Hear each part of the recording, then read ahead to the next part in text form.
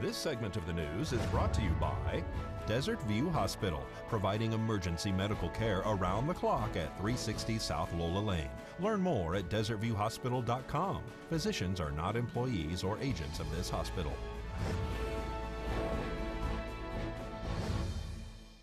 Welcome back to News 46. Now here's Angela Miles with today's Business First Brief. Tapping our news, production of Ford's most profitable pickup is stalled out. A huge fire at Meridian Magnesium Products in Eaton Rapids, Michigan earlier this month is creating a shortage of die-cast parts for the F-150. Ford is shutting down production of the popular pickup. The shutdown could last for weeks, affecting thousands of workers. The stock dropped on the news. United Airlines could be ready to buy a fleet of wide-body jets. Reuters reports the airline is in talks with Boeing and Airbus to replace nearly 50 767s.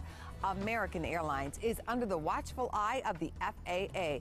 The Department of Transportation is said to be reviewing complaints and allegations about how American handles aircraft maintenance. Airline officials are standing by the company's strong safety record and were shocked by the FAA review.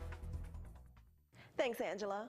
Noella Velasco from Sandy Valley is facing 20 felony counts of animal cruelty and other charges related to an animal hoarding case where 164 Pomeranians were left without food and water in the back of a U-Haul truck.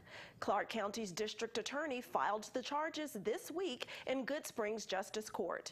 Noella Velasco and Kevin McCormick now have a warrant for their arrests. The Animal Foundation adopted out the dog and brought in nearly $100,000, auctioning off the Pomeranians.